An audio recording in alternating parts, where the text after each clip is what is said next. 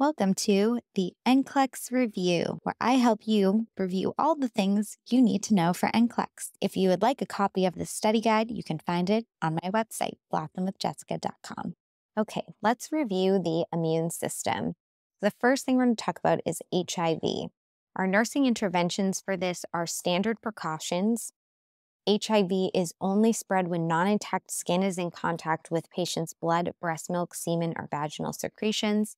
We want to protect these patients from infection and always using aseptic technique for all procedures. HIV testing, so we're looking at CD4 and T cell count, which is normally between 500 and 1600. In HIV, it will drop below 500 and in some cases lower than 200. We may do a viral culture of the patient's blood looking at viral load testing, P24 antigen assay.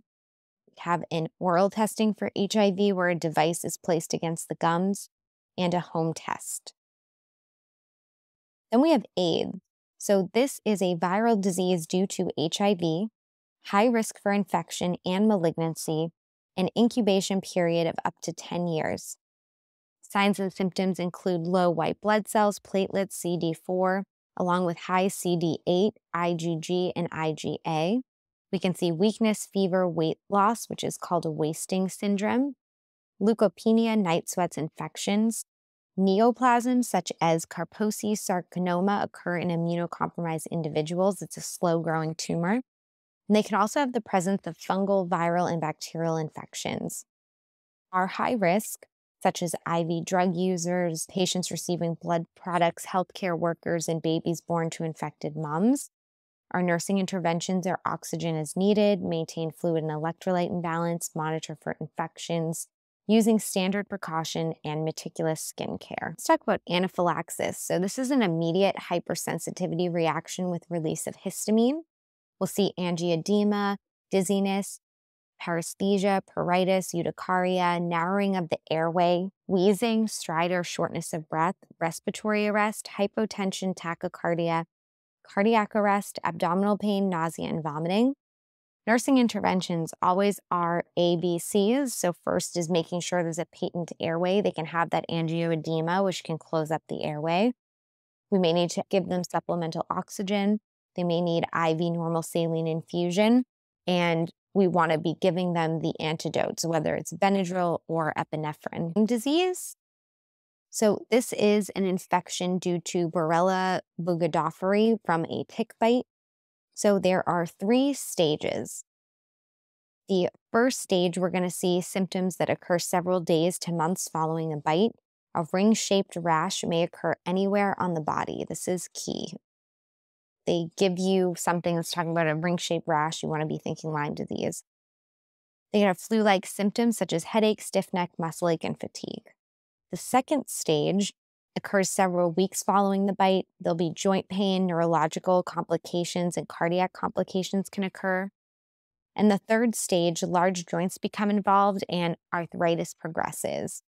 Our nursing interventions are to remove the tick, complete a blood test for diagnoses 4 to 6 weeks after the bite for reliability, administer antibiotics, teach patients to avoid woody areas, teach them to wear long-sleeve tops and pants when outside, and use tick repellent.